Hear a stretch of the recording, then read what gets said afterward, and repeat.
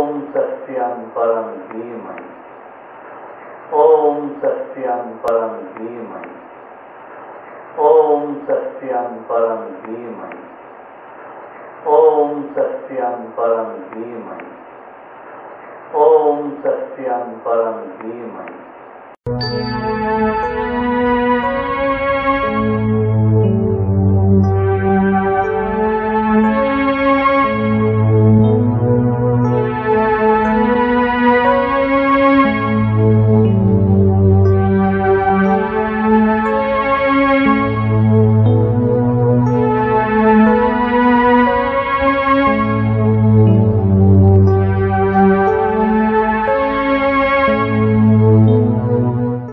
Why have you come?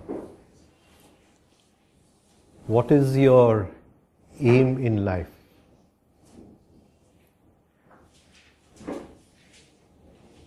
There must be one big aim in life. Now, I may have an aim of earning a lot of money, or I may have an aim of becoming famous. I may have an aim of maybe climbing some mountain before everybody else climbs that. But these are all what we call life aims. They are not going to transform anything from me. They are not going to transform lower matter into higher matter. Right? When I'm reacting with somebody, it is lower matter. And there is a scientific way of transforming that lower matter into something higher. And in that transforming, I get transformed. So, is there an aim? Have you come here with that express aim? Right? So, I was very shocked to see so many people, because everybody is not interested in these ideas. These are just ideas which I'm putting. Whether you can implement those ideas in your life. No. So it doesn't matter whether you are a newcomer or what is your aim. With what aim have you come here? You do the exercises at home, you remain healthy. But is your aim a little higher in life, to search for the meaning of life? To know what is it that takes birth and why it takes birth, for what reason? Is there a purpose behind its taking birth? Is there a purpose of why we are here? A purpose in nature? Can we have a purpose for ourselves? All these are deeper questions. So you have to decide why you've come. I don't know why everyone has come, but I suppose they have come with some higher aim in life. So the most important aim is aim. What is my aim in life? Now, for any aim in life, how much am I willing to sacrifice? Can you see? If I ask a simple question, how many of us are willing to sacrifice our suffering? It's very difficult. Say tomorrow your son is ill, right? And I say sacrifice your suffering. You won't be able to sacrifice it. Whatever philosophy I tell you, your son is not your son. Needs real courage to sacrifice one's suffering. So we don't have anything else to sacrifice. So when you have your aim, can you sacrifice something for that aim? And no aim can be achieved without sacrificing. Now when you sacrifice, what is the aim in sacrificing? You get it? Supposing I may live like a sadhu, you know.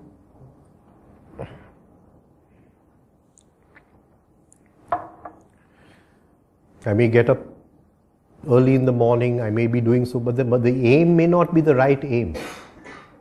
You understand what I'm trying to say? So the aim may be, I want to achieve something in life, right? So that is not going to feed the real side of me. But if I do the same things just for the enjoyment of doing it, then it may feed the real side of me. Doing the same thing. Can you understand? So there, we have to be very clear on our aim and why we are sacrificing for that aim. And there must be joy in sacrifice. If I complain in sacrifice also, there is no. Now people come and tell me that I had a wedding, but I dropped the wedding and I came here. It means no difference to me. But they don't know what they are saying. You get what I'm saying? They have now got a wrong aim. If their aim was correct, then the wedding would mean nothing. You get what I'm trying to say? It has no meaning. So, you're a newcomer, it's good. It's good to be fresh. But first of all, decide what your aim is in life, how much you're willing to sacrifice for that aim, how much you value the aim. Right? Do I value what I want in life? Do I value my freedom? You get what I'm trying to say? So all this is important. Right? So it's good to be a newcomer. It's good that we met, our paths crossed. I don't believe in coincidences. There's no coincidence in life. Everything is bound by law. Everything follows law. Right? There's nothing outside of law. So there must be some purpose for our meeting.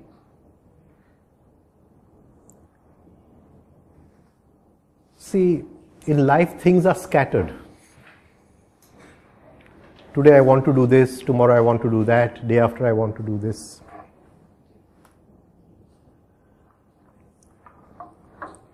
It's very difficult to come to a real teaching. There are a lot of pseudo teachings in town, in the market. And we need a kind of inner magnetism which brings us to a real teaching. And a real teaching can only be about life.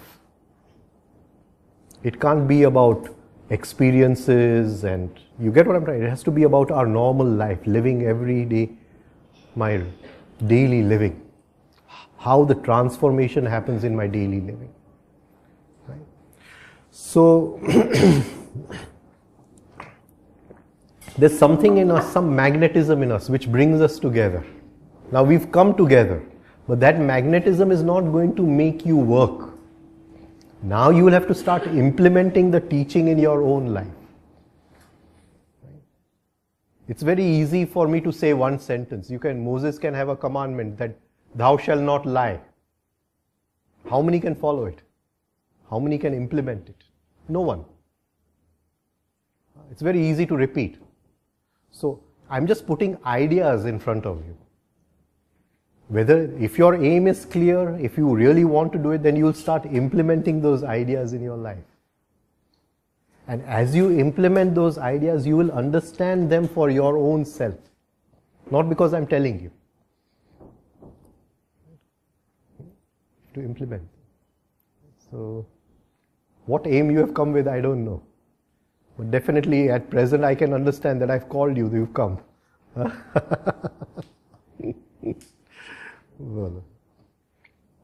Yes? Yeah.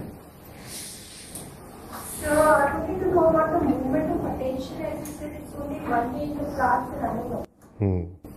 So, for them also, they don't show us, but actually they are seeking both ways.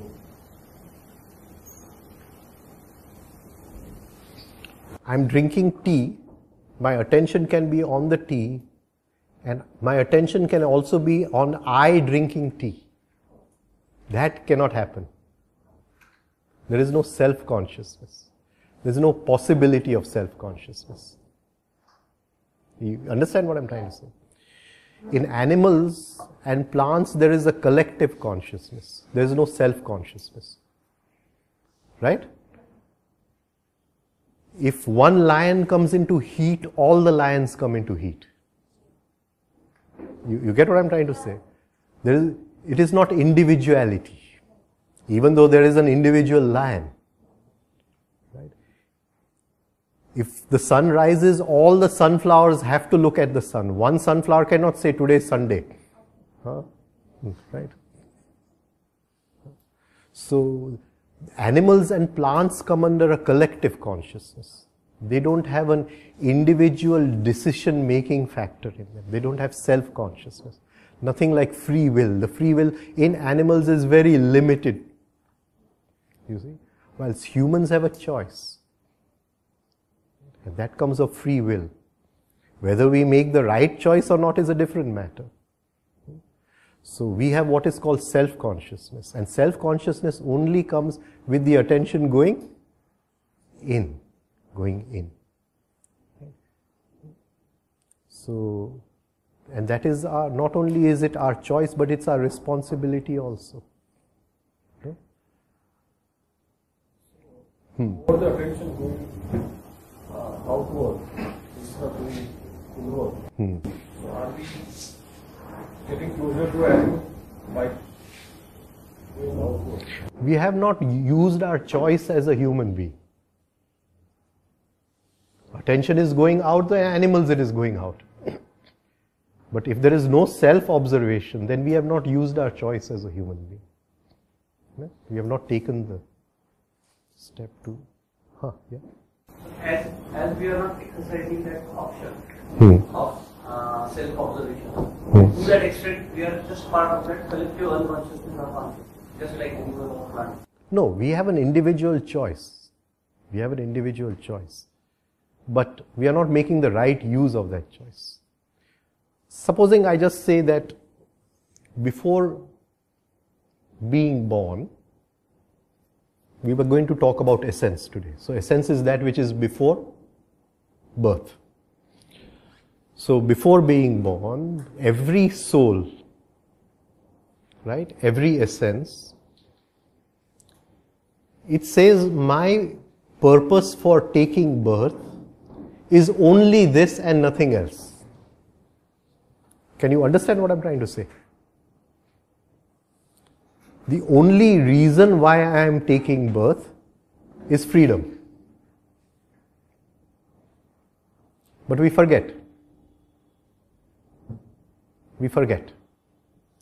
And when we forget, we don't know the purpose of why we've taken birth. Right? We forget in the daytime also. Why do we forget? Why do we forget?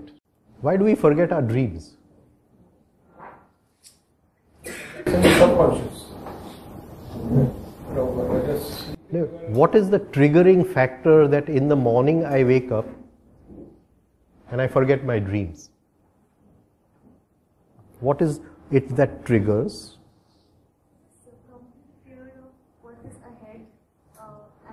You took all those books and you've not read anything. What happens at awakening? What happens at awakening? Very good. What? You differentiate between the fictitious and the... What happens at the point you wake up, the minute you open your eyes, what happens? No. That is okay, but what is the first thing that happens? You open your eyes. There is an influx of light. There is an influx of light. And the minute light comes in, we forget. You get it? What we don't know is at the moment of death, there is a very, very powerful influx of light. And in that influx of light, we forget this whole birth, everything.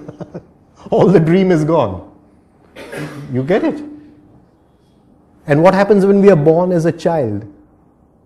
We open our eyes to the world. The first thing which goes in is light. And we forget what happens in the mother's womb.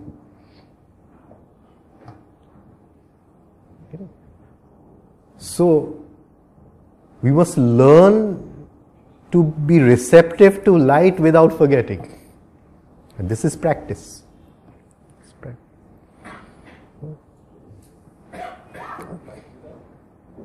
Forgetting. It's hard work. No? Then we'll remember. It's not that we have forgotten. We can't recall. No? And so the power of recalling and the influx of light, they have something over this, as if that light just washes away the whole past birth and it's gone. In some cases, we do remember our dreams very categorically.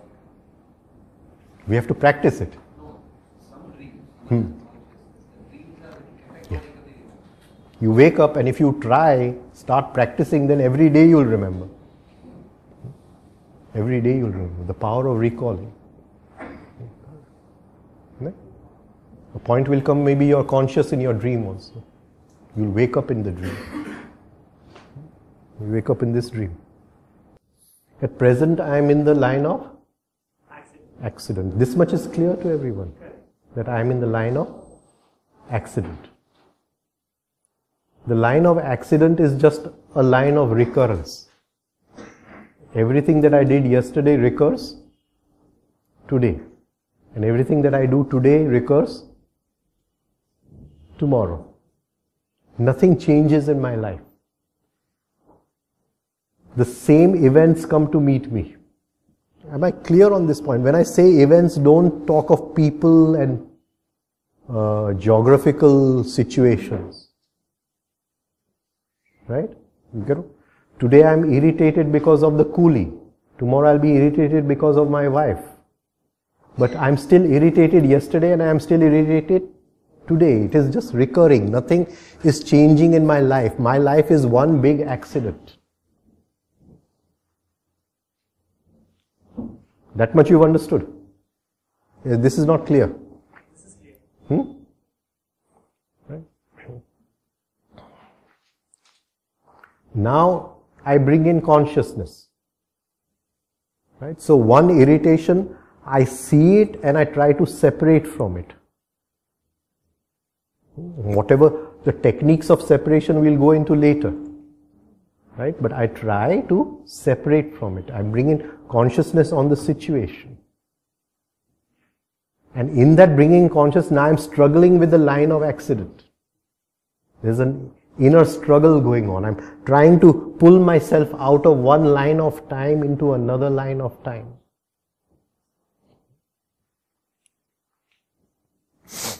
Am I coming across in this? Yes. Right? Now, if at that moment I am free of that irritation transforms from some base metal into some higher metal. There's an alchemical transformation. From some lower matter into some higher matter. So I am free from that irritation, that is mukti, moksha, for that moment. Right? I am free of the law of accident. And that, my making that effort to be free, I am sowing a seed for a new effect. Now I cannot be irritated tomorrow. Not so easily. You understand? So now tomorrow is not going to be a recurrence of today. It's going to be a reincarnation. Something new is going to happen. I don't know whether I'm... because that irritation cannot happen tomorrow. I'm over with it. I've risen above it. Because I was in the line of accident, because of that irritation, that all the events in the line of accident were already destined. And I was following that line. Now I'm following some other line. My death will also change, and so many events in my life will change. People who are going to meet me tomorrow will be different people. Because I have now sown a new seed, and that is going to invite a different kind of... You see? And really, if you practice, you will see overnight your friends will change and so many things will change. So from the line of accident, I move to the line of cause and effect. I've sown a new cause. I move back to the line of accident. Again I move. And between these two lines, I keep on struggling till my consciousness reaches a point where I'm now in the line of cause and effect. And I suddenly see that all the events in my life have changed. I would have invited totally different events. Then I start observing, as I observe my inner states, And I go deeper. Okay. What do we have to observe? Let me just make a list out of for you. Right? It'll be a little easier. Supposing I take attention in, the first thing, what do I see? We said in the morning, what was the first thing? The state, the mood.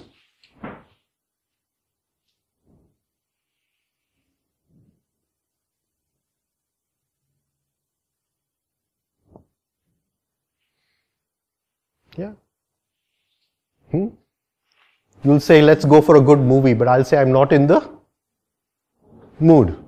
Movie may be good, but what happens? My mood is bad. Right? So the inner state is not complementary to the movie. Right? It's the inner state. And these moods keep on changing. These moods. I don't know how many of you are acquainted with theosophical literature. Okay. Now, theosophy talks of different bodies. And between the physical body and what they call the astral body, they say there is a curtain. There is a curtain, and they call it the etheric body. Right? This curtain is a kind of Lakshman Rekha. Nature has put it there. It's like, what do you call, fog, mist, dhumas. No, dhumas. Ek pardo છે. Nature does not want you to look inside. Nature is not interested in your progress. Because nature's purpose for man is something totally different. Right? So she has put this curtain inside, where when I look inside, I can't see anything. And I have to go through that curtain. Now, as I observe my moods, as I observe my inner states, I start seeing that those states are made by certain matter. You get it? Just now I'm in a depressive mood. Right? And why am I in a depressive mood? Because this etheric matter, this foggy substance, has taken a certain shape. Now you understand what I'm trying to say. So now I'm recognizing that shape by observing my mood. Right? So as we go in, the first layer that we will be observing is our own moods. Right? Now as we are free of the moods and we are able to go further inside, there will be another layer, and that will be the layer of contradictions.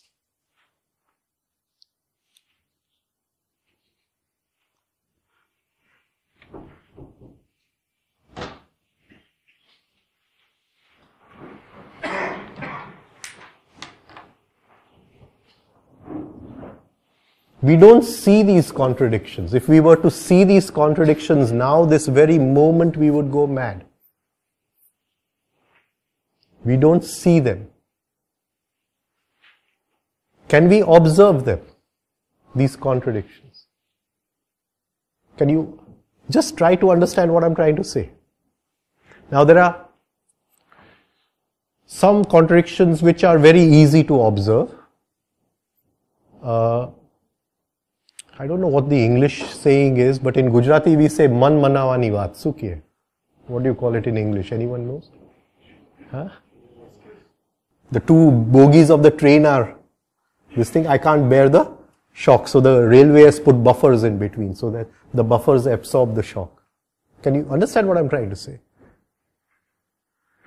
Supposing I say I've lost a lot of money in business. So I'll say, ke, bhai, any ichha thi. How? Can you understand what I'm trying to say? It was in my destiny. Now this is nonsense. Absolute nonsense. But you see how we've created the buffer. Now we absorb the shock. Right? And our life is full of these contradictions, which we can't see at all. We can't see at all. Another contradiction, the fruit on the other side is always sweeter. Right? Before marriage, the fruit on this side was sweeter. After marriage, the fruit on this side is sweeter. Can you see what I'm trying to say? It's like as if we have different walls inside of us. Right? I'll tell the same girl that before marriage you were so sweet, now you have changed completely. Nothing has changed. Nothing has changed. But that time I was on this side of the wall, now I am on this side of the wall. I will contradict myself all the time. I will give somebody a big lecture on character.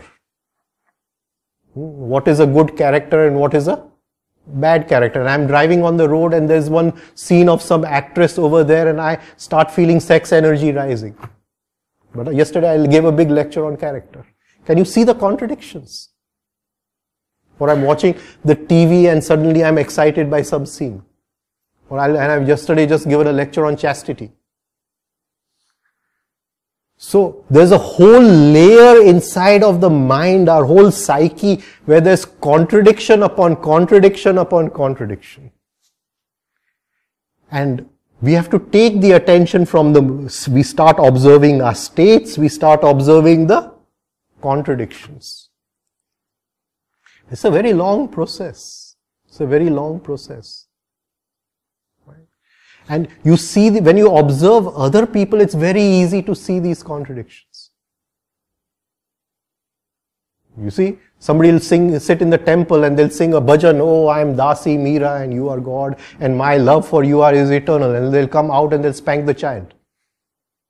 Can you see the contradiction? Right? And they don't realize it. They're living under that hypnosis that their love and Meera's love is the same love. And everywhere in our life everything is contradictory. And there are so many contradictions which we are holding on over there. Right? And as we move from the layer of states, moods, we'll start observing these contradictions and they are very painful to observe. Very, very painful. Because it is at that moment that we will realize that we are everything that we see in other people.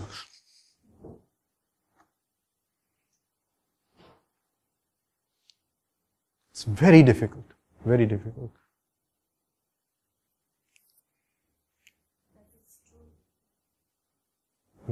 Jesus says the mote, the anger that you see in thy brother's eye is thy own.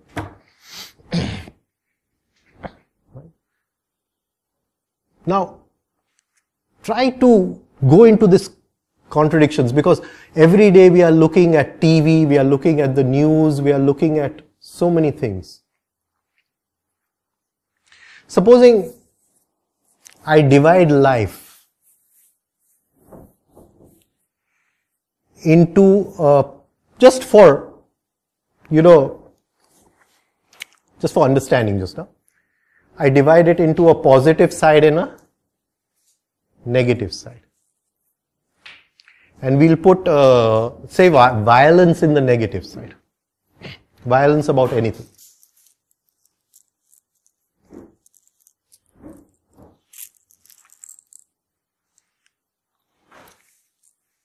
It's a real incident. She called me one day in the morning and she's telling me that this was I think 2 years ago or 1 year ago. That girl was raped, when was it? It was all over the news. 2 years back? 2 years back. She called me one morning. I'm going to take part in one, what do you call? Morsha. Now, just try to see the contradiction over here. Now, if I'm fighting in a morcha, am I throwing out aggressiveness or am I throwing out peace? Which side of life is increasing? The violent side or is the peaceful side? Which is increasing? I'm throwing out negative emotion into the violent side of life by expressing an opinion against whatever happened. I think I'm doing something very good. Now all that violence which I'm throwing out and which millions of people are throwing out in that morcha which he was going to attend, right? Is that when that violence becomes somebody else's thoughts, is that person going to rape somebody else? Just tell me. Can you see the contradiction every day in our life? We don't know what we are doing. We don't know what we are doing. This is what Patanjali calls avidya. Vid means light, avidya. There is no light in our life, absence of light. And what we feel is right is totally wrong. And this whole layer of inner contradictions. So as we go in, suddenly those contradictions will start coming out. We'll start observing those contradictions. And it's a very, very painful period because everything that we thought of ourselves is totally wrong. Let's take another contradiction.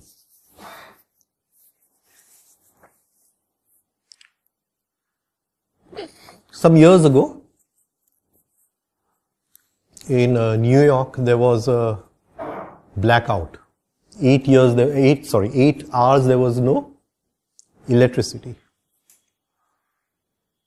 And it was as if the animal nature in man was given free will. Shops were looted. So much happened in those 8 hours which maybe in so many years would not have happened.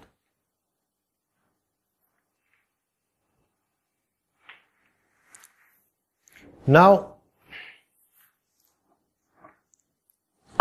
I see this beautiful object in a shop. Why don't I pick it up and put it in my pocket?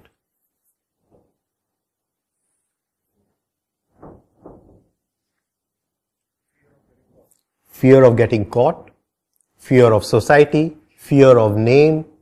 Now, supposing all those fears were not there,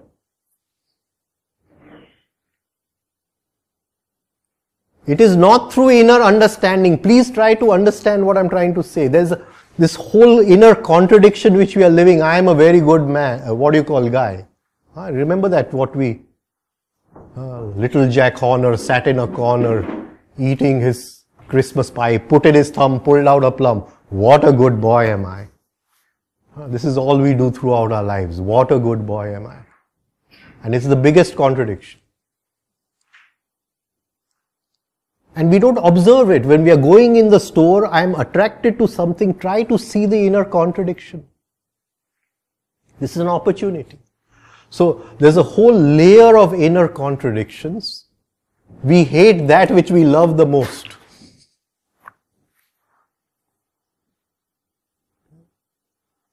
We don't know what is real love. Real love has no opposite. We cannot hate. It's not possible. Even if your worst enemy comes in front of you, it's like a lamp. The lamp does not decide, I don't want to throw light on this person. It has to throw the light. There can be no, distinction. Right? So, the second layer is of contradictions. Yeah. So can you elaborate on the statement that you just made right now, that we actually hate things that... Our love and hate goes together. We have the raw material for love.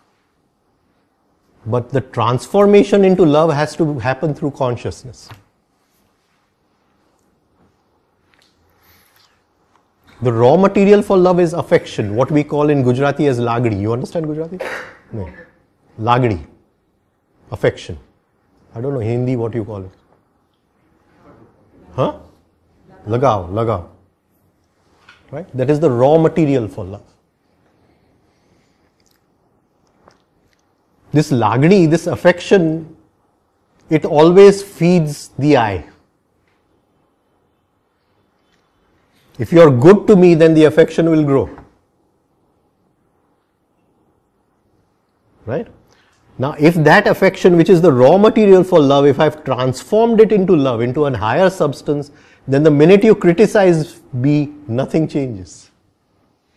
But if you criticize me now, my affection will turn from love to hate. Yeah. So, Lagni, that affection is like the material in the stock market. It goes up and down. Yeah. But love does not change. It cannot change. And this is our whole effort, is as we bring in consciousness, this lower matter becomes higher matter. Then there's no distinction. It just falls on whoever is in front of you. Okay, so second layer, contradictions. We'll talk very deeply on this some other time.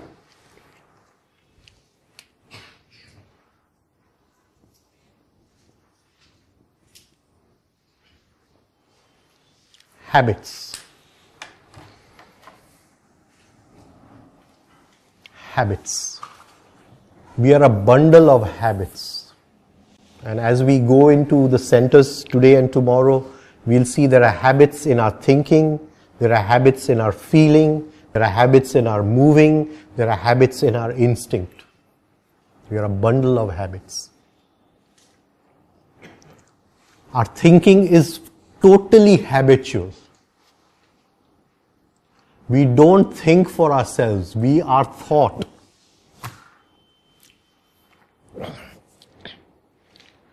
I'm going to make a distinction over here. Having a thought and thinking a thought, what is the difference? In Gujarati it's easier. Vichar au and vichar karu. In English the difference doesn't come out so well. Right? Having a thought and thinking a thought. What is the difference? One is with the consciousness, one is without consciousness. Right. Right? Between having a thought and thinking a thought, there is an introduction of consciousness. Okay. How will we do it? How will we do it? Is this on? This thing is on. Can you switch it off? Yeah. How will we do it? How will we do it?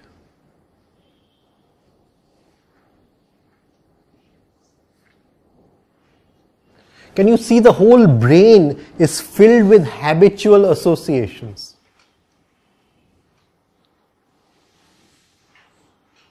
She insulted me, I have a thought. Because she came to meet me, I have a thought. The minute I go into a negative state, I start thinking the thought.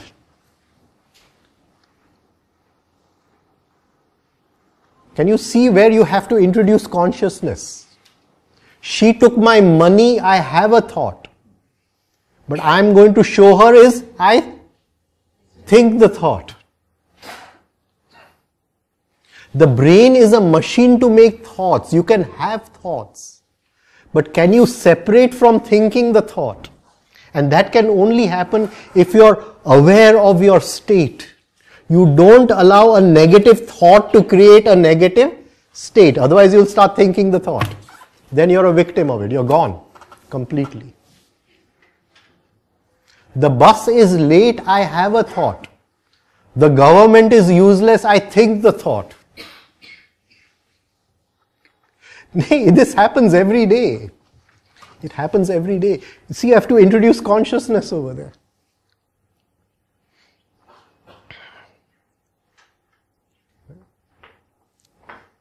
My wife is angry, I have a thought. Right? She has no right to do this to me, is I think the thought.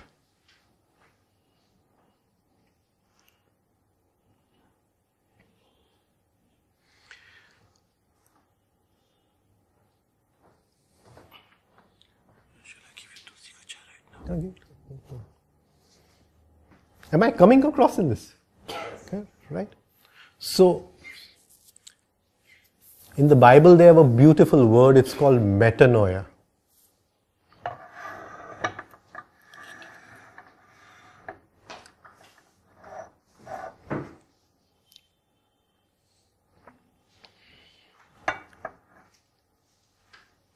And the normal meaning which is generally taken everywhere is to repent. To repent. Prayashchit karu. The original Gospels were written in Greek. And the Greek meaning is totally different from the normally taken meaning. The Greek meaning means to think differently. To think differently. To change your thinking. To change the way of thinking. Make a new pathway in the brain. Get out of the old habitual pattern. And that is why we do different exercises for this. And one of them is the scale exercise. Right? So, I have a problem with her. She insulted me. Now I start looking things on scale. I start doing the scale exercise. So I say, oh no, but everywhere else she's a very nice person. In her job she is doing very well. She looks after her mother and father very well. Now, in all this, where is the position of my heart? So it's very insignificant. Can you understand what I'm trying? Try to look at people in scale. Try to look at people in scale. And suddenly you will see that that which I'm reacting to has no place. That is one exercise which we can do. The other exercise which I talked in the morning is find different meanings for the same thing. Keep on changing the meaning. So as different meanings come out of the same thing, suddenly that hurt has no consequence. Pratikraman, what we call it.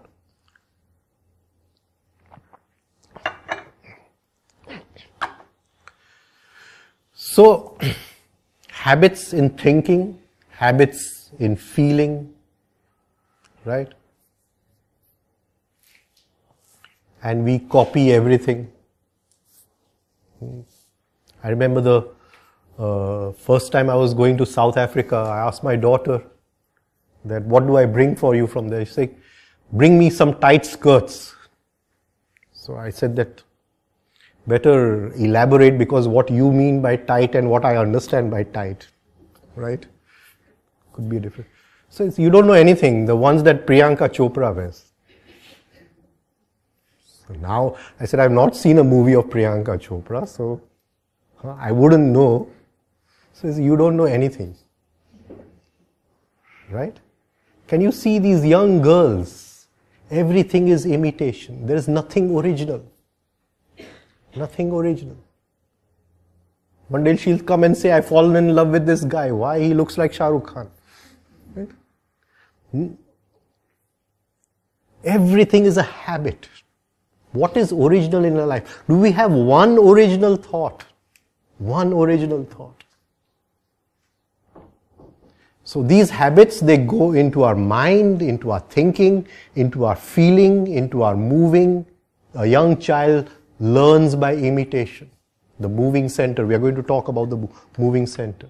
Right? And instinct. Instinctive habits. We are a bundle of habits.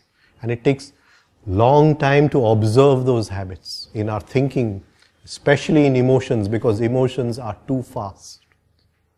Too fast. We have no platform on which we can observe our emotions. They are moving much faster than our speed of observation. And that is why when we start the process of self-observation, we start with the moving center, our movements. And we later go into emotions. Anyway, habits.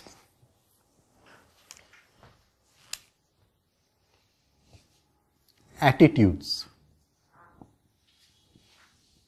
These are even deeper than habits. Much deeper than habits. And they come on so automatically. So automatically. We just don't realize that they've come on. They just switch on. It's as if we don't have to live life for ourselves. We have this bundle of attitudes. They're like computer switches. Anything comes in and the switch on and we take an attitude. I see somebody of another religion, attitude.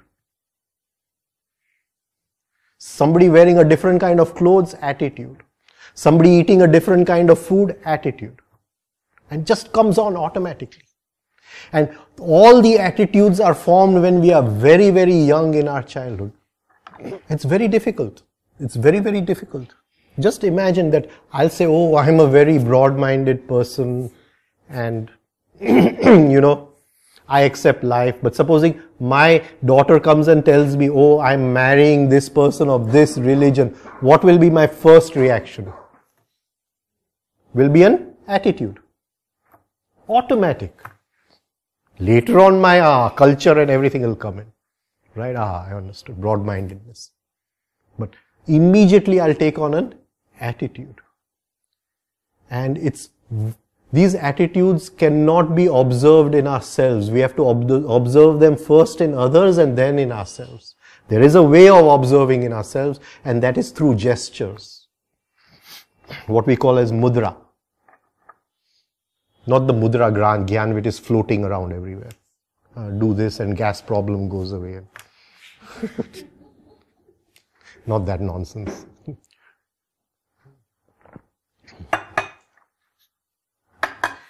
Have a definite purpose. Can you see? These are layers. When you want to observe your own attitudes, you start using mudra. That each movement of my hand is coming from an inner attitude. To work on our gestures.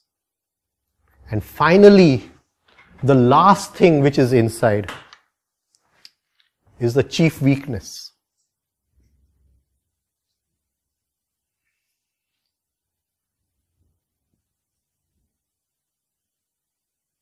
Then comes the soul. We have to go through all this. Chief weakness.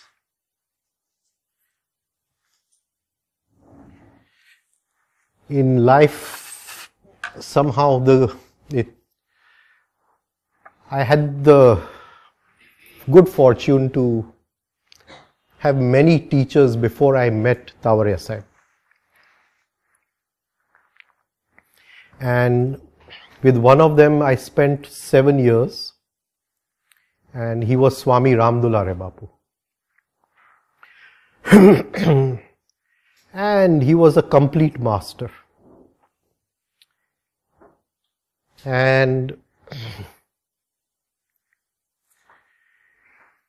the final thing which the Guru does before leaving the disciple, then the disciple is walking on his own journey.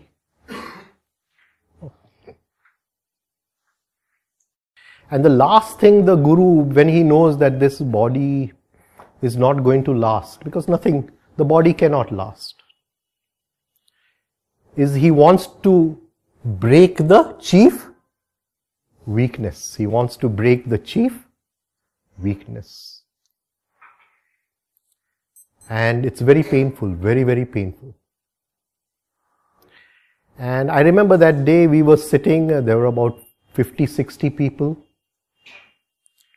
And they had all come to him, and they all have a very, here this Guru has come, this Maharaj has come, a very, very high opinion. They've come with so much of, inner bhav, inner this thing to meet him. And she's taking care of him, she's there, and in front of all these people he shouts that you're a prostitute. You're this, you're that. You have done this, you have done that, and started linking her to names and this and that. Now, you can see that if he was bothered about what other people think about him, right, then he would be bothered about the 50, 60 people sitting over there. That what will they think? I'm speaking such words. I'm speaking such things. But he's not interested in them because they are not going to change anyway. He's interested in that one disciple of his. If he can break her chief weakness before he leaves the body, he has done his job. His work has been done. And for a woman, especially an Indian woman, one of the deepest ingrained this thing is her, character. And when the Guru throws a stone, which is totally false, has no relevance whatsoever. And he went on for nearly 2 hours. And the beauty is that after 2 hours, she comes to him, would you like a cup of tea? See? And this is the final act, the breaking of the chief weakness. We don't even know what our chief weakness is. And the soul is behind that chief weakness. That's what we are looking for. That's what we are searching for. So these are some ways of explaining. I've just told you that as we observe inside, layer by layer, this is what we will have to see. The final thing will be, of course, everyone has their own chief weakness.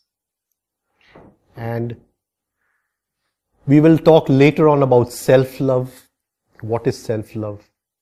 And the observation of self-love, because that will lead to the observation of the chief weakness. Okay, any questions anyone has on this? I can put this in another way also. It doesn't have to be in this language.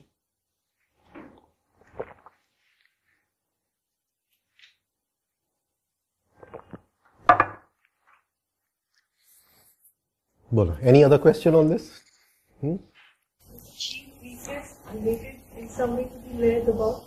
Can we sort of get a sense of where we're getting at from the top? It just comes and attacks us. Supposing I'm driving my scooter, right? And one guy just crosses the road.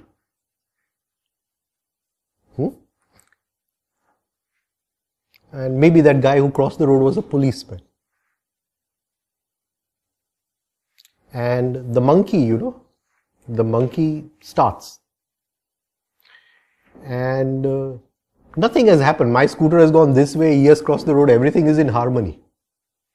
But the monkey starts. And the monkey says, supposing he had touched my scooter. Right? So what if he is a policeman? I'll show him who I am. Can you get what I'm trying to say? Can you see the self-love? I am something, the self-love. Can you see that? Can you see it? How the chief weakness attacks us. Now there was no need for it to come, but it created its own situation and came. We come to know like certain situations bringing a certain emotion. Maybe good or bad. Maybe like I am jealous of something. I see a good bike and I get jealous of a guy. So later on I come to know like I had a feeling of jealousy when I saw that bike. The next time we try to not to be jealous of such situation. But somehow, somewhere like the mind does the trick and it makes you bring to that point again. And okay, again later on we come to know like okay, that again has happened. What we are not supposed to do. And after that it may start like settling start and it starts self-criticism or guilt, feeling of guilt. So like how to get over to that. So what have you not done? Supposing I want to play in a cricket match, what do I have to do? Practice. What have you not done?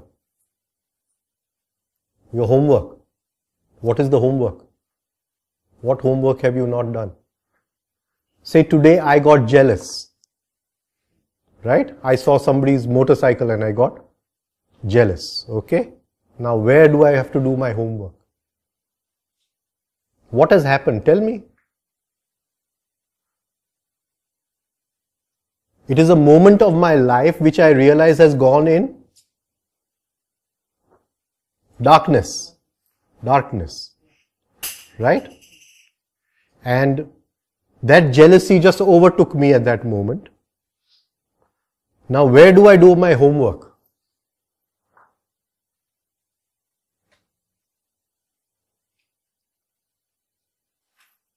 Tell me.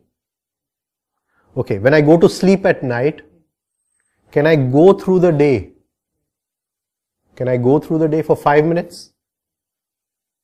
I saw that scooter and I felt jealous. And there was no consciousness at that time, but can I bring in consciousness at that time? That which happened in a situation of non-consciousness, can I bring in consciousness now?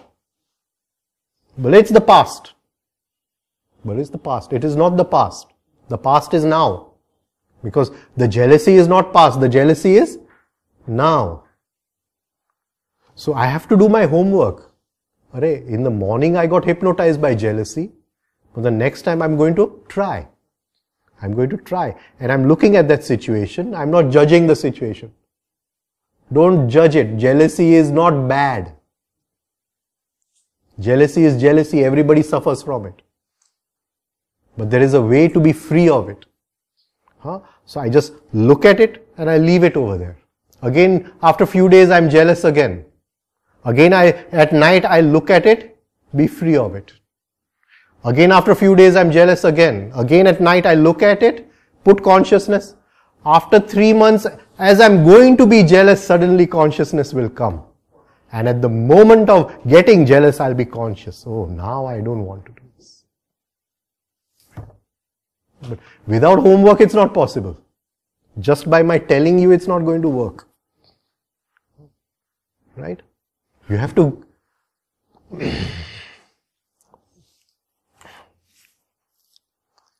You understood this? Right? So you have to create a special memory. And don't mix it with our normal memory. Our normal memory is terrible. It's the most corrupted thing we have. Right? So don't mix it with that. Keep that memory separate. Don't share it with anyone. Because the minute you share anything, you corrupt it. Of course, they have all these organizations where you share. But all we do in sharing is corrupting. Right? Yesterday I went on a picnic, but when I share the picnic with her, I always put myself in a better light than you. So the original memory is gone forever. It's not gone forever, but nearly forever. Can you understand? All our memory is corrupted memory. Because the minute we repeat it to somebody else, we never repeat it with the same emotion with which it happened. It's not possible. Unless we are free of self-love. But when I repeat it to her, I will say, I did this, but they did that. And I already knew that this was going to happen. The puncture was going to happen. Can you understand what I'm trying to say? So, keep it as a separate memory. And every night before going to sleep, practice. Okay, this happened, all in unconsciousness. Put consciousness over there. And keep on practicing. Yeah. It's not the real self-love.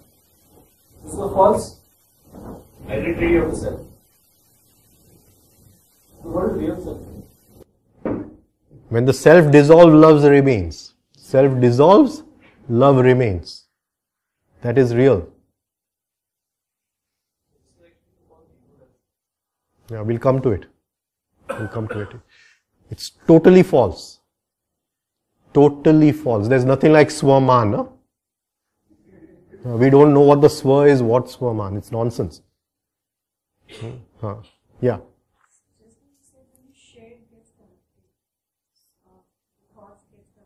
The memory gets corrupted. We put bad sectors into the memory.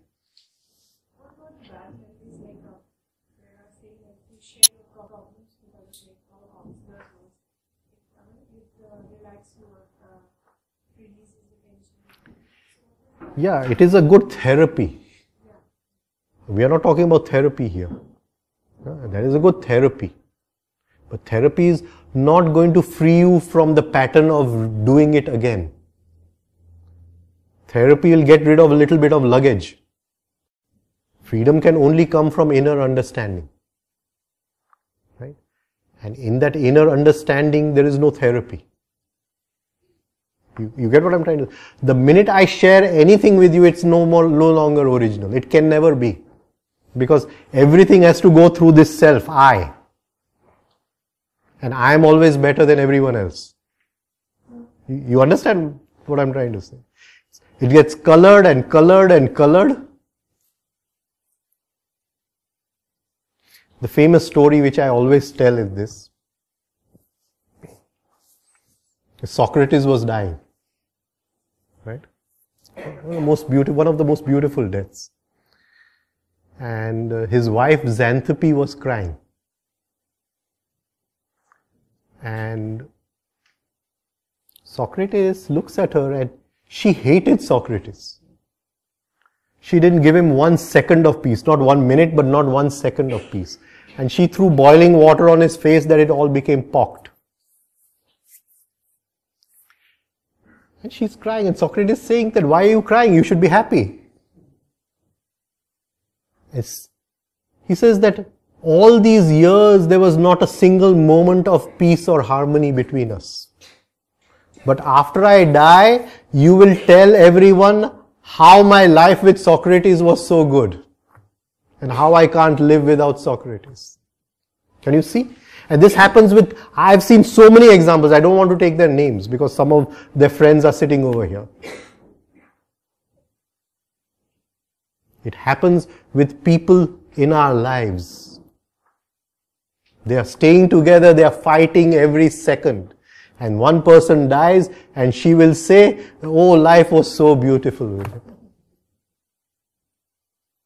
And without him, life is useless. We corrupt the memory completely.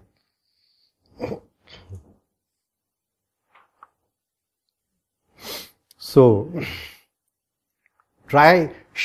don't share these experiences which are a part of our sadhana, because we'll corrupt them. Don't share them. And every night keep on building into that memory.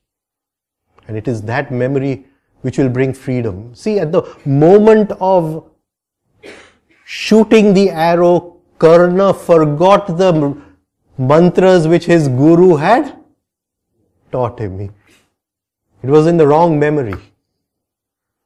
Can you get what I'm trying to say? He forgot. And that was the end. Yeah. You try to practice telling truth all the time. Won't that help you in the memory getting corrupted? No. Then you'll corrupt it with, I am a teller of truth. And these truth tellers have a much bigger egos than lie tellers. Terrible egos they are. Be afraid of truth tellers. Stay away from them. Better to have lie tellers. They are normal people. We are not on the path of truth or lie. We are on the path of rising in consciousness or falling in consciousness.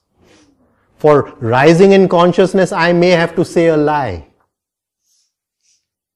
Because that lie is dissolving my ego. And if I speak the truth and my ego increases, it's worse than a lie. So we are on a different path. So we are not on the path of morality. In morality there is truth and lies and all that. Here we are on the path of whether I've risen in consciousness or fallen in consciousness. Only from the corrupting the memory angle. Yeah, then we don't want to say it. The minute we say it, we will corrupt it with truth. How better I am saying the truth. Now, in the morning, we said the self is made of how many parts? 3.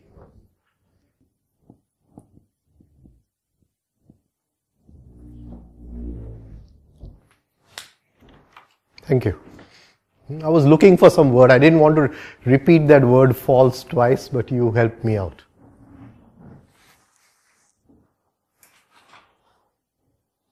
I am a father. Where is it? In these 3, where is it? Quiet. In my personality. Right? She says, you're a useless father. I feel hurt and I say, what a good father am I. That is in which part? False personality. In my imaginary part. You understood what I'm trying to say? Okay, we are going to now go into this. Right? What are we feeding? Are we feeding the real or are we feeding the false? And our whole lives goes life goes in feeding the false. The whole life.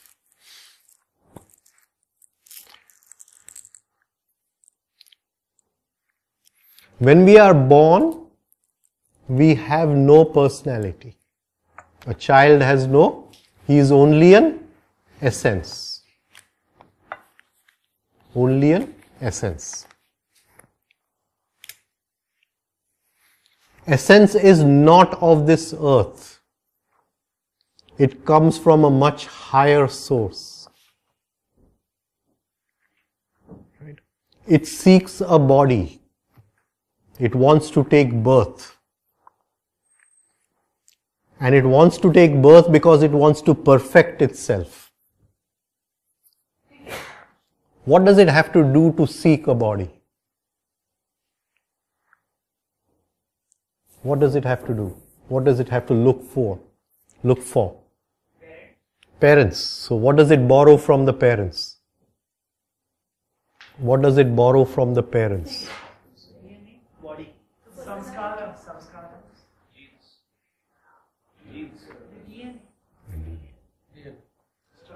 So it borrows DNA from the mother, it borrows DNA from the father. Can you just try to observe each part of the essence coming down? It comes from a higher source. It comes to the earth to express itself in a human form. It has to borrow DNA. There's nothing like mother and father. There's nothing like my son or your son. It is just one essence which has borrowed two sets of DNA.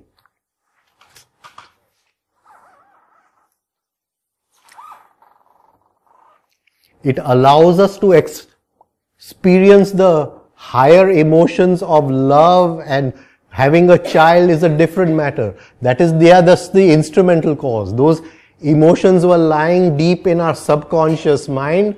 By the birth of the child, those emotions are allowed to express themselves. The child is not our child. It is an essence. This is very, very difficult to understand. And that essence, to express itself, it has to borrow DNA. Now can you just tell me, what would happen? What kind of limiting factor would come over here? What kind of limiting factor? Because this is the basis of yoga.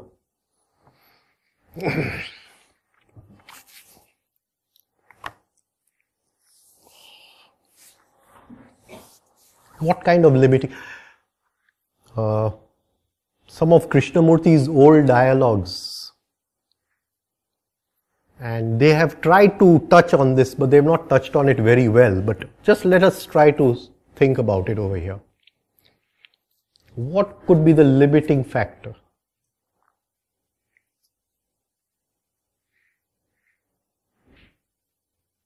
Between that essence which comes, the DNA, and the child. We cannot implant anything as values or things, but essence carries its own experiences and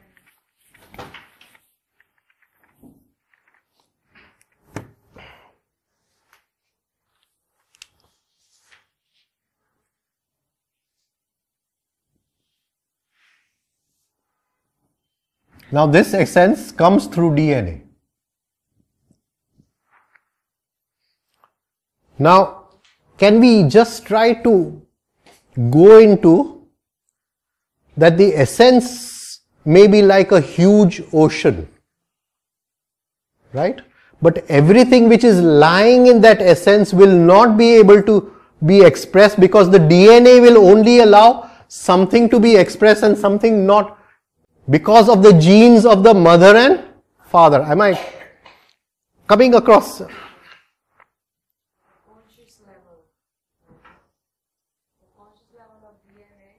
No.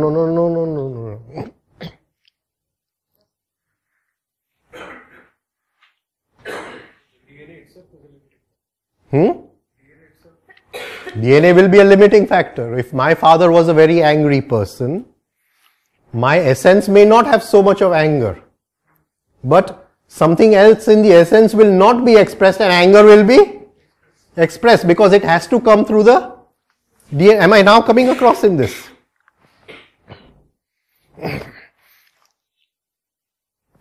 So, when we are moving into yoga, when we are moving into self-observation, we are bypassing heredity.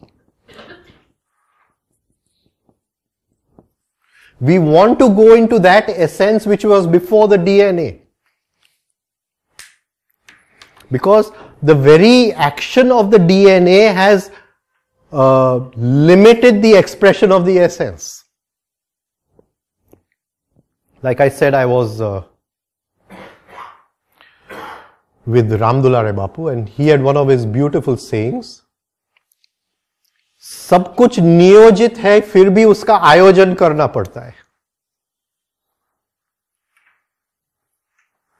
So everything is lying in the essence, but you have to find a way for it to bypass the DNA.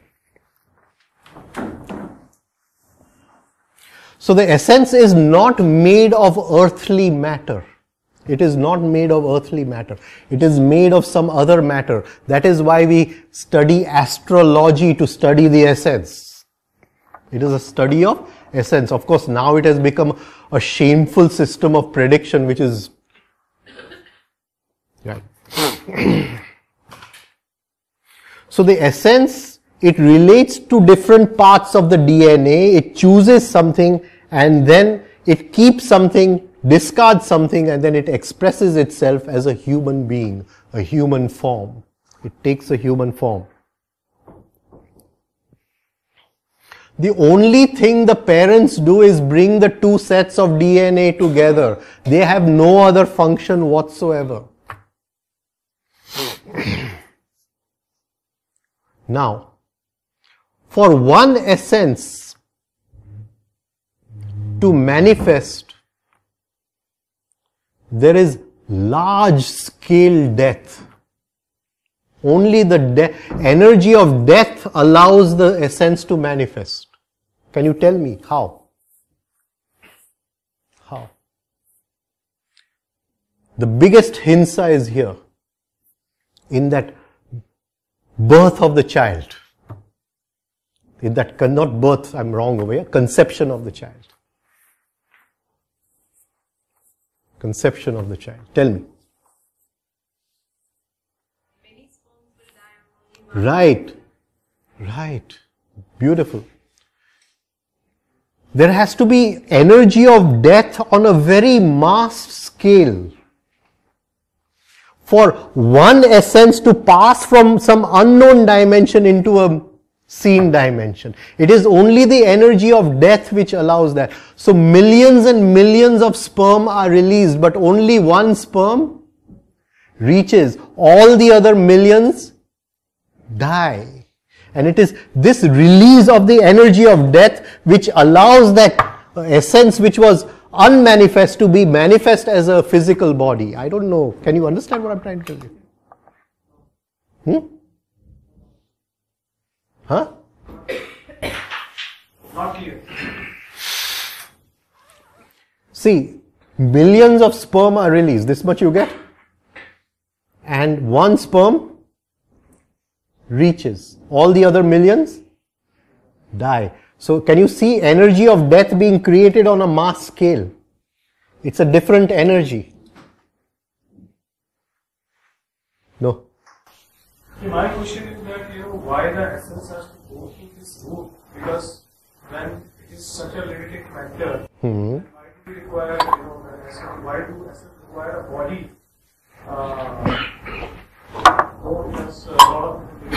The essence wants to perfect itself. Without a body, it cannot perfect itself. So the only route it can come is through this route. And for that route, millions of cells have to die. Then only one can be born. Right? Is the energy of birth the energy of death?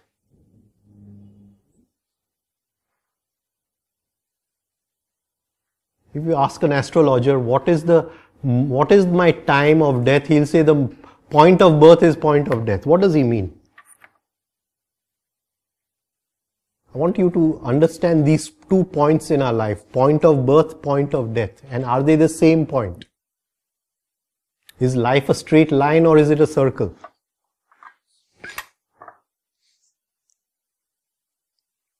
Do we come back to the same point? Yes. Do we come back to the same point? It's very difficult for us to understand. Very, very difficult. Why is it difficult?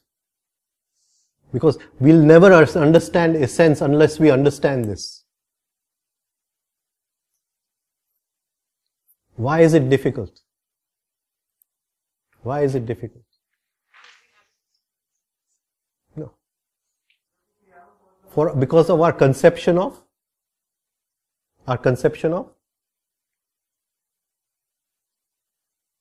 time. Our conception of time. Huh?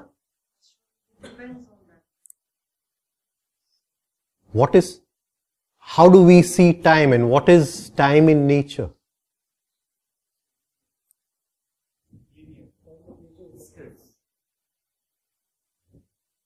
Can we see time as energy? Not as hours and minutes as seconds. Time as energy. Can we see it? So, the point of birth, where in life do we experience that same energy again? Only the time of death. Unless we learn to consciously die. It's a different thing. Am I coming across that? Can you see time not as, try to keep this hours and minutes and seconds on the side and try to have a different, because when we are talking about essence, everything is now in the essence. There is no past or future. The minute it takes on the body is in temporal time. The body is in the essence is in eternal time. There is no birth or death over there. Am I coming across? The body is born, the body dies. The essence is in a different time. It does not understand when you say this happened yesterday. The essence does not understand that. You have to change your inner understanding of time. Only then can we understand what the essence means. Because people talk about past life and this life and they read all these, books, this master and that master, and there's no conception of time over there. In the essence, there is nothing like past and future. And they'll read some book of something that in my past life I was this and that.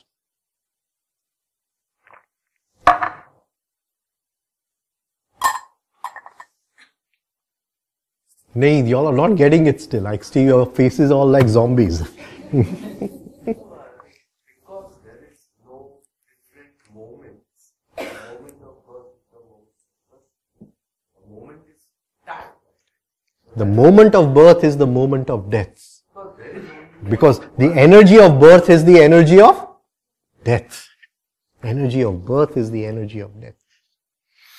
Now I'm going to take this same thing a little further, but I'll do it later because we won't understand it just now. That one sperm, just keep this in mind, that one sperm reaching. We are going to now take this whole example maybe tomorrow on a psychological level.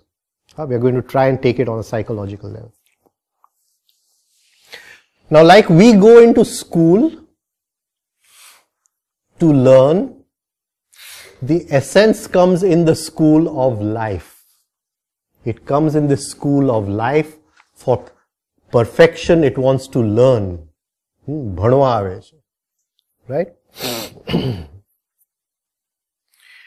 It grows a little and then it stops growing, and that's the end. Then only the personality and the false personality grow.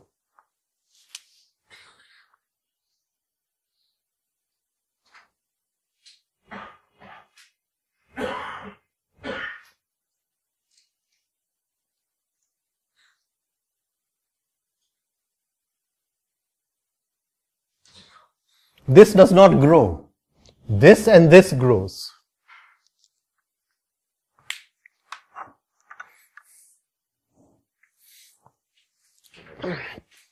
Now for the body to grow, it needs what kind of food? Physical food. But for the essence, what food is needed? For the essence to grow, what food is needed?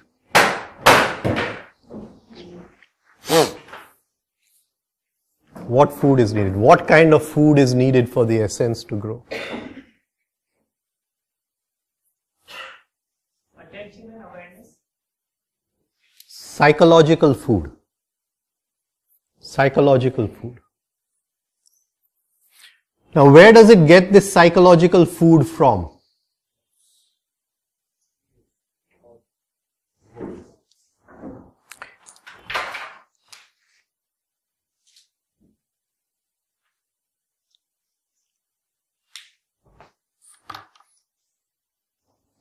It first forms a personality and then it eats that personality and grows. It grows at the cost of personality. And if it does not grow at the cost of personality, the false personality grows. And this is every moment of our lives.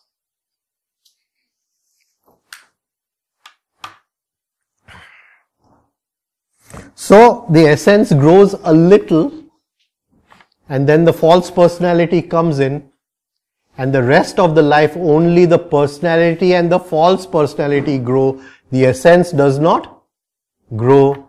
Death comes. The essence realizes I'm still a young child. I've not grown. I've not got any food.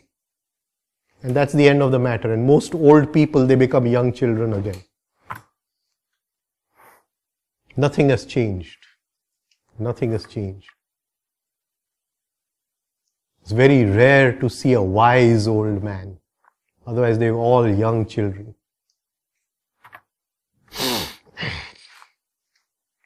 A fully developed body does not guarantee a developed essence.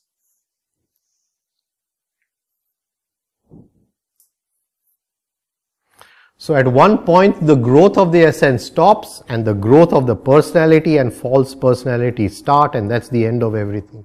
Then nothing changes in our life. Now, the body, the personality are in temporal time. Somebody was saying linear time. The essence is not in temporal, it's in a different time. We will call it as vertical times because it has come from a higher dimension to take birth in this time. So it is a part of a different time. At one point in our lives, the essence becomes so passive that nothing changes in the essence. All that we do brings about change in the personality. And it remains incomplete at death.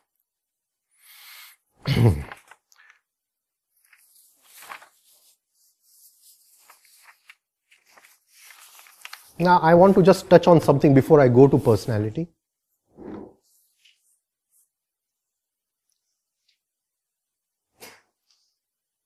I'll talk of myself, so it'll be easier, so I don't have to put it on anyone. I just finished my 59th birthday. So I'll say I'm going into 60. And I'll say, do I still want to work for life or do I want to work for essence? And working for essence we will call working for recurrence. Working for recurrence.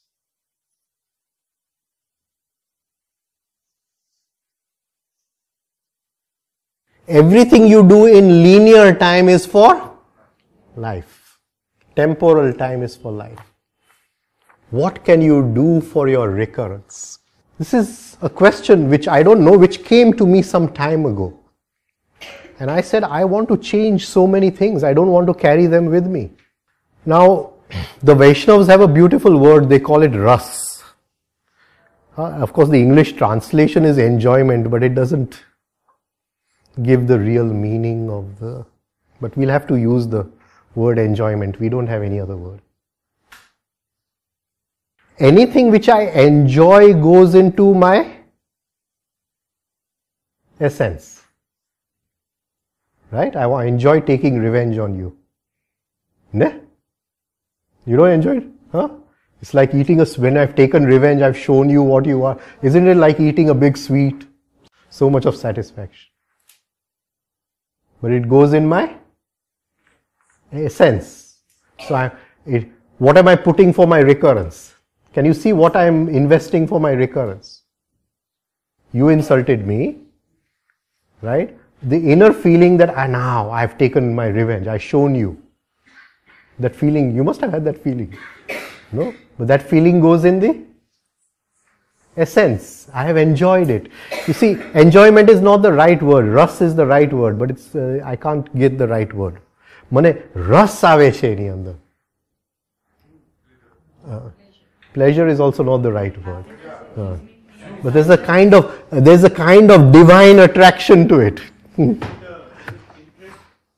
It is interest, but I get a kind of, saliva comes in my mouth. When I take revenge. Juice of a joy. Yeah. Anyway, we'll say enjoyment. So it goes in my essence. Do I want to carry that in my recurrence? Definitely not. Now you understand the value of what I'm trying to tell you. Of course, you all are young, so... So you all say we still want to work for life, forget it. Right? Okay. What would we like to carry in our recurrence? So, supposing he has taken a loan from me and is not returning the money. Right? And suddenly the thought comes, Arey, he's not given back my money. And I start now thinking the thought. Right? I start thinking the thought. Okay. And in each thinking, I am taking ras or not taking ras. Can you see how it is going in my essence? Do I want it to go in my essence? Do I value that money which is life more than my recurrence?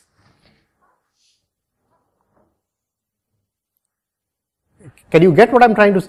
Now we want to have a total change in our life. We don't want to work for life. We need some things in life. We have to bring 2 meals to the table every day. We have to pay our bills every month. But now we want to work for our recurrence.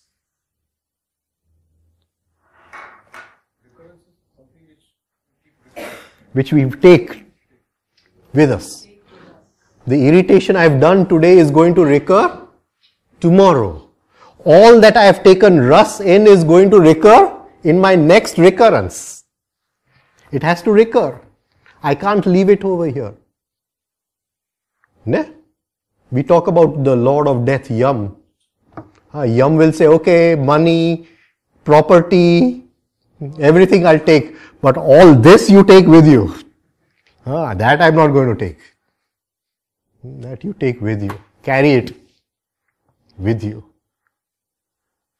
So working for life, that is why I'm trying to bring this topic of essence. This is a very different topic which I didn't want to take, but because I have been contemplating it for quite some time, I thought I'd just share it with you.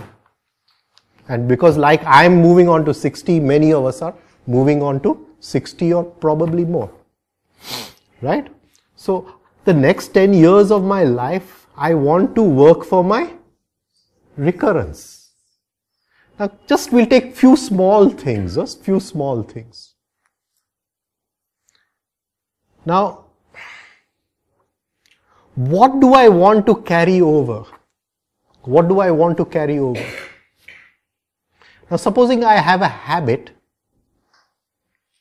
of keeping everything in a mess. You come into my room, maybe day before yesterday's trousers are lying somewhere, the socks are lying somewhere, there's a stack of books lying somewhere, maybe the pillowcases have not been changed for so many days, God knows. Yeah? And I see this mess and I say, do I want to carry this mess with me? Or do I want to bring order in my life? Can you understand this? It's a very simple thing. These are very simple things. Do I want to bring order? Now, if I do it with dislike, it is not going to go in the essence. There has to be that enjoyment in doing it. So I'll say, in my next recurrence, I don't want to keep my cup in any way. I want to keep it in a beautiful way. But I do dislike doing it, then it's not going to go in my essence. It's going to remain in my personality. I don't know if I'm able to explain to you. You must plan, like people plan for their old age and they'll put some money in some savings account or something that I'll get interest and all. But who plans for the recurrence?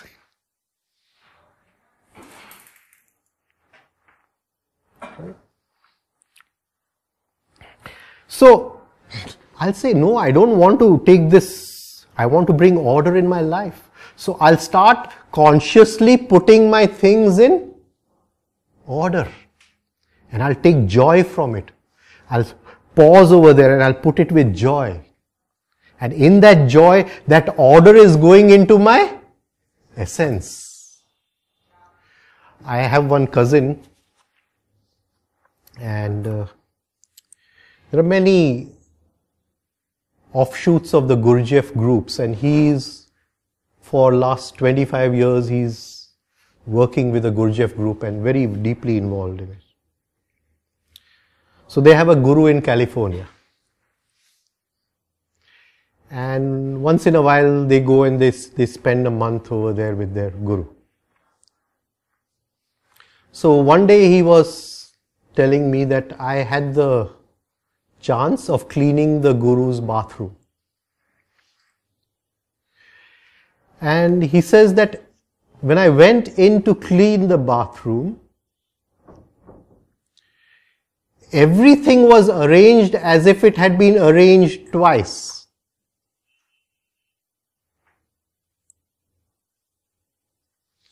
Now the second way of taking things is into essence. One is enjoyment and the other is through consciousness. So I put this here, but I pause, I put it here, now I bring consciousness. I have put it here. Feeling of I have put it here. I put it here once, I put it here twice.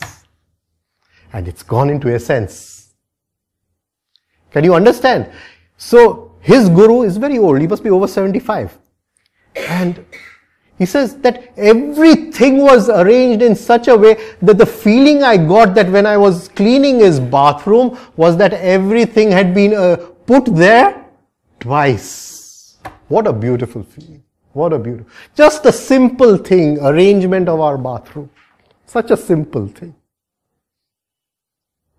Can we consciously now prepare for our recurrence? That is, see, this is I bypassed from the subject which I wanted to take, but this could be important to many of us. What do I want to take with me? What do I want to leave over here?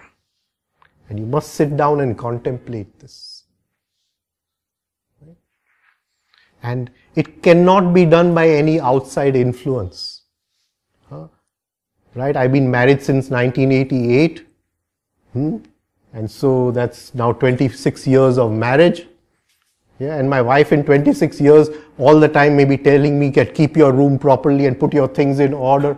But by her telling me I do it, it's not going to go into essence. But suddenly this inner understanding comes. That I don't want to carry this disorderliness. So I'm not interested in earning 10,000 rupees tomorrow. I'm interested in getting my house in order now. Working for recurrence. Right? So what goes in essence is a permanent change. What goes into personality is a temporal change. Why do I do something? I may be learning music. But if I'm learning music out of vanity that I want to play to show others, it can never go into essence. However good a musician I am. Because there is no pathway for that music to reach the essence. But if I'm getting joy out of the very playing of the music, then it goes into essence. So try to go back, look at your lives, see what traits in your life, what characteristics in your life you would like to carry with you. Can you tell me something else? We're going to go into it tomorrow, but I'm going to talk about different levels of attention tomorrow. But I'm just asking you that when I read a novel, right, James Bond, and I have to study for an exam, what is the difference in attention?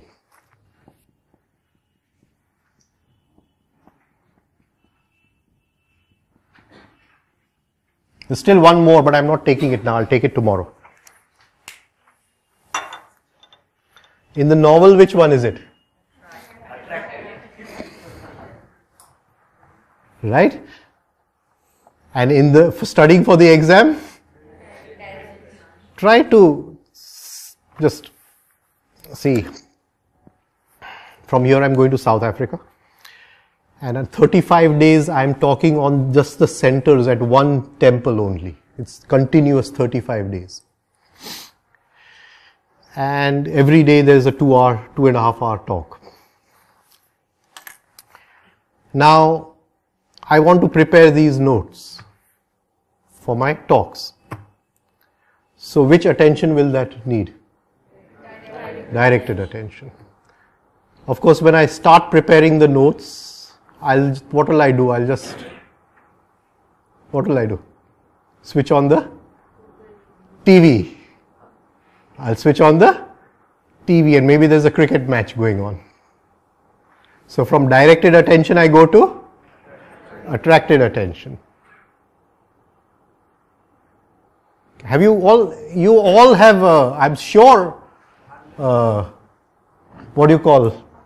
through this, right? Then I come back through directed attention for some time. Maybe I'll type in 3 or 4 lines. And then what will happen?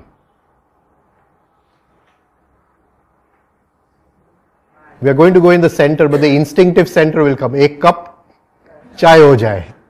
Huh? Right? So I go and make a tea. Then I come back in with the tea. Again I may write 1 line and then again some other new cereal has come. How much of directed attention can I hold? Not attracted attention, not what I'm interested in. I'm interested in the stock market, very easy to attract the attention. Not what I'm interested in. Here I have to direct the attention. Right? Because each small thing comes with a different intricacy. Right? Now let's talk about recurrence. Which kind of attention do you want to take in your recurrence? And how much do you have? This is called as dharana shakti in the old whatever shastra. Desh bandha chitasya dharana tat pratyaya ektanta dhyanam patanjali. Right? Which attention do you want to carry forward? And you can't do it with dislike. Huh? If you do it with dislike, it goes into the personality. It does not go in the essence. It does not go in the essence. There has to be that understanding that this is why I am doing it. The why of doing it. I cannot sit on top of you with a foot ruler and make you study for the exam. If I do it, it will go in the personality. It will not go in the essence. What is our capacity to hold attention? Hardly anything. Hardly anything. We will do what we like. We will do what we love. But to do what we dislike and to work on that from now, if we start now, within a few years it will be embedded in our essence that when we are born next time, the quality of attention is this. And that is the most important thing we can do. Working for recurrence. Working for recurrence. You see, when I'm daydreaming, daydreaming that my word is everything and you are listening to me and you are my servant and whatever, all that is going in my essence because I'm extracting joy from it. So the poor essence came into life to learn something, but it became worse than what it was. Can you understand what I'm trying to say? No. Supposing I have no money, I'm daydreaming that maybe I'm a millionaire and in my millionaire I'm flying in a plane somewhere. And so I'm taking joy out of all that daydreaming, or am I not taking joy out of that dreaming? So what is it doing? It's going into my recurrence. That is why I'm saying understanding is very, very important. You get what I'm trying to say? This very understanding. Without understanding we do anything, it's useless. Absolutely. We can't imitate. The whole journey is a journey of inner understanding.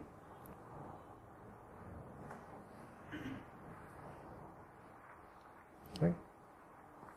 Sure. So, yeah. Age doesn't matter for recurrence to start. It can be understanding. One can start from anyone. Right. You know, I spent the last year, I was very, very close to Tawarya Sahib. And I always saw that he never worked for the present moment. He was never limited by this small thing, the present moment. He always worked in a totally different understanding of time. Each action of it was as if it is moving into eternity. The way he would read the newspaper, the way he would make tea, the way he would do everything, it was as if he was extracting that special elixir of life from those small actions and taking it into a recurrence. You understand what I'm trying to say? In the old days in the ashram, when Bapu was there, Ram Dulare Bapu, I used to, whenever I would stay in the ashram, maybe I stayed a week, 10 days, 15 days, and I always made it a point to take his early morning tea. I would run to the kitchen, get everything together, and take the tea to him, and I would just sit there and watch. And each action, it was not, as if he was stretching each moment into eternity, elastic. As if time for him was elastic. You eat a chocolate and you stretch the taste of that chocolate from this moment to eternity. As if each moment he was stretching. You get what I'm trying to say? He was doing just the same things which we do. Nothing different. There was nothing different. But every moment he was working for recurrence.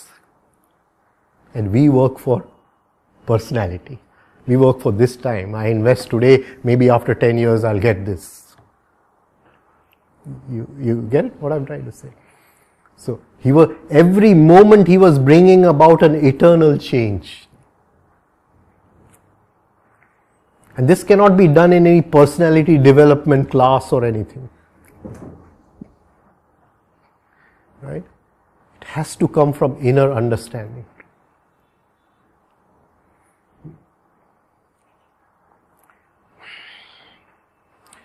Now, I'm going to talk of something else in the essence.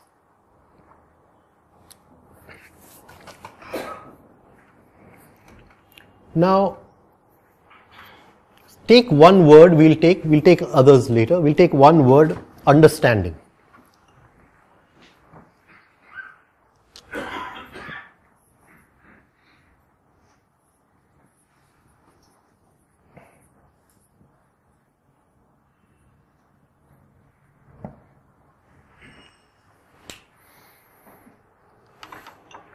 Now, how will I relate understanding in temporal time?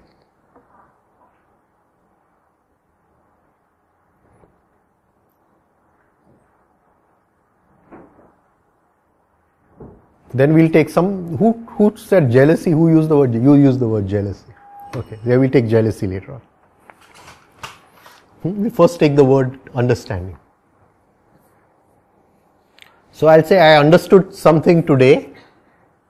Few days ago I understood something. And a few days before that I understood something. And when I was a kid in school, I was trying to, do something with mathematics and this thing, and suddenly one day I understood something. So when I look in my life, all these understandings, they come in which? In a line of time. They come in a line of what happens in the essence.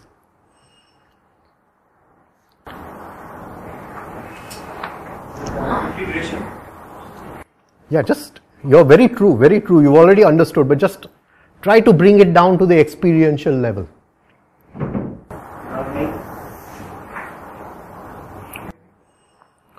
Supposing I understand one line, what is the inner feeling?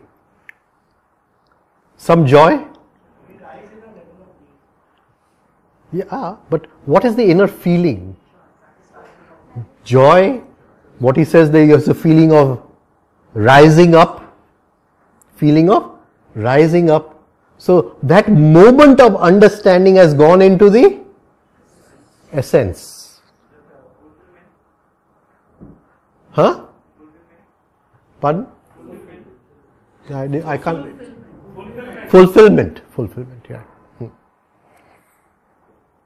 You understand what I'm saying? That moment of understanding has gone into essence. Now, how many moments of understanding have I had in my life? Or no, none. Not cunningness, huh? I know what you're going to do tomorrow. Not cunningness. Understanding, genuine understanding. How many moments of genuine understanding have I had in my life? So they will be marked across time like this point, this point, this point. Right?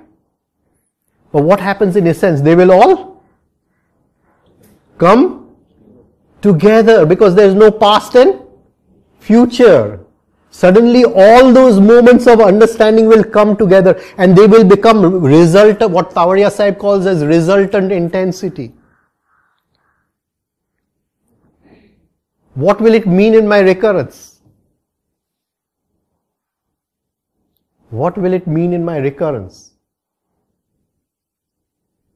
Will my capacity to understand increase or decrease? Increase. Because now the intensity with which I understand is much. Try to put it in a different way. Gurdjieff has written one book. It's called Beelzebub's Tales to His Grandson. Right? And he took 30 years to write the book. And he would write one chapter and he would keep it in a group of his disciples and ask them to read it. And he would be looking from far away and he would be observing everyone's faces.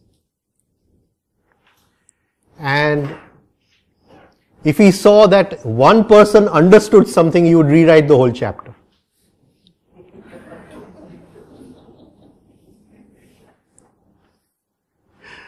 Anyway,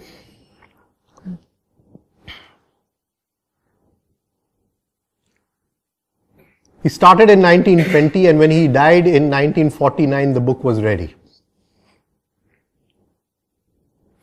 And I spent 6 years under Tawariya Sahib's guidance, and many times he told me that he has put everything in this book. And when I read what he has left, I can see that book is there in everything he's written, there's somewhere or the other. Something is, being influenced by that book. Now, a group of us, supposing we are reading the book, now there is one paragraph, and if I read it 10 times, I may understand something, but somebody else will read it 3 times and he'll understand what takes me 10 times of reading. Can you see the intensity of understanding is more, and here the intensity of understanding is less. So all that understanding which I have done in my life, what I have understood has nothing to do with essence. That is a part of temporal time. You get what I'm trying to say? It's not what have I, but have I gone through that experience of understanding? And that will come together and there will be an intensity. And this happens at the moment of death, because the personality dies and the essence does not die. And all this is becoming essence at that time. You get what I'm trying to say? Now let's take jealousy. Right? I saw his motorcycle and I got jealous. Or I saw somebody's TV and I got jealous. Right? And this I got jealous, or right, I saw my girlfriend talking with somebody else and I got jealous, etc. And all these jealousies, they are strung across temporal time. Can you see it? But at the moment of death, all of them are going to come together and become one intensity. I don't want to carry that. I don't want to carry that.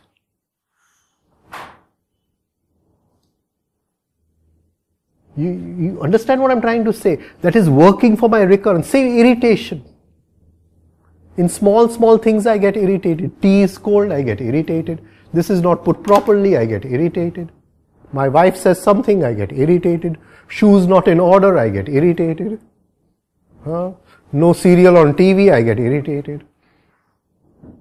Now, all these irritations are in temporal time. But the moment they go into my recurrence, they are all coming as an intensity of, I want to be free of this. Yeah. But I have not enjoyed, right, while I was jealous. What? How does it get into my sense? For something to get into your essence, right, you need to enjoy it. Right, but there is a negative enjoyment, there is rus. There is a, what do you call, there is a hypnotic, attraction in that jealousy. That is why I said that word rus I've translated as enjoyment, but it's not the right. You get what I'm trying to say? It's a kind of rus which I take from it. It's very difficult. It's very difficult to translate this word. I think you've understood. It's a very deep-rooted satisfaction that you get from that. Yeah, very Intense emotion. intense. And it happens with all our negative emotions. All our negative emotions. There is an intense hypnotic attraction to negativity, because it is at that time that I feel I. Right? Same thing. So, try to look at the line of time in your life. Try to look at the line of time of essence which moves vertical to each moment of life. It is not this line of time. Every moment of our life is cut by essence. And essence is there all the time. And the minute we put something into the essence, it just accumulates in intensity. We use this word essence a lot of times. But I have been listening to all, and now when I actually ponder upon it, what exactly is essence? It's planetary material, starry material.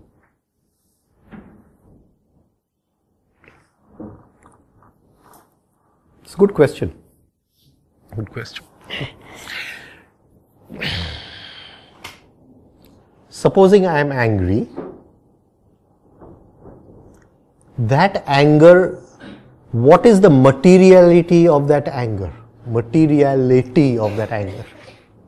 I'm really growing old. What?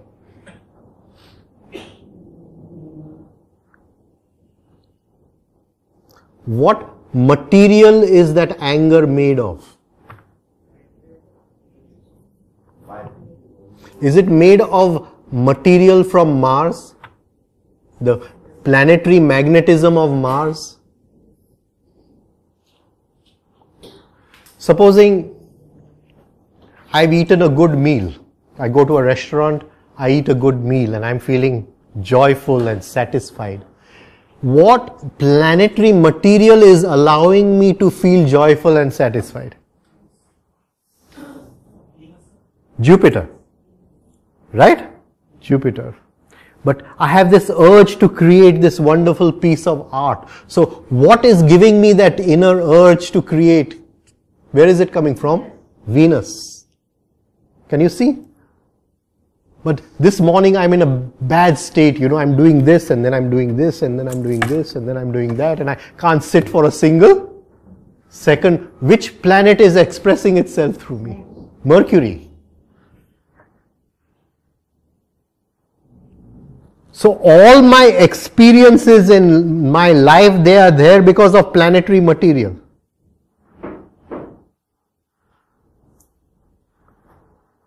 You get it? So the essence is planetary material. And the experience I want it to take is of the real I. For that I have to change the essence.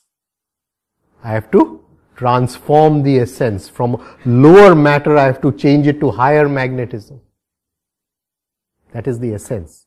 The real I is beyond the essence. I'm not talking about it now. Not talking because I want to bring in something else. When I talk about real I want to bring back that example of all those sperms dying. Yeah? So I'm not talking about, so essence is that which behind the essence is the soul, the real I. The soul is made of planetary matter. It is the I, the real I, the Atma is encased in planetary matter because all experiences lie in planetary matter and consciously it transforms the planetary matter so that instead of taking experience of the outside, it can take experience of self. And this effort is sadhana. Now am I little clear on what is essence? Okay. Difficult, huh?